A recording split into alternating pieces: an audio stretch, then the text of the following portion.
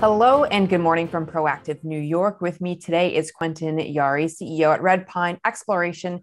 Quentin, good to see you again. How are you today? I'm good. Thanks for having me, Christine.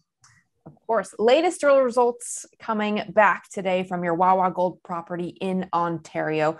What did these assays show?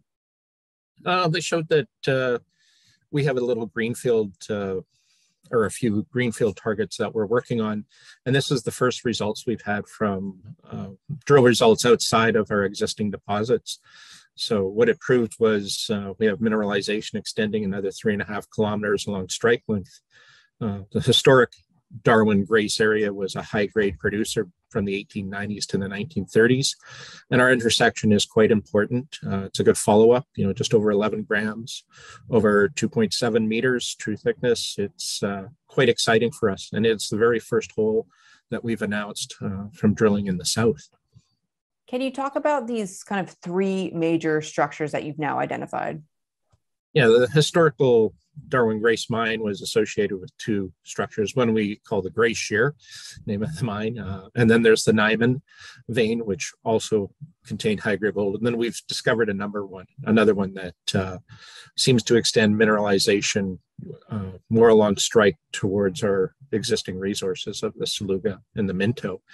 The intersections of these types of gold-bearing structures where they intersect seems to be a place where we get higher grade and greater thickness of gold mineralization. So we're quite excited to be working in that area.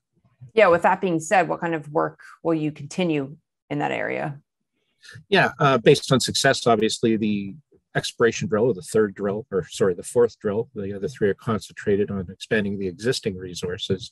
That drill will stay in that area based on positive results, and hopefully that continues for the whole program. All right. Anything else you want to leave with investors based on the news of today? No, I think what it shows is, the site has an extensive strike length of gold. We know we've had difficulty putting out news on a regular basis, but that's changing. We're now expecting to have regular press releases on results every 2 to 3 weeks. All right. We'll look forward to it. Quentin, good to see you. Thanks a lot. Thank you, Christine.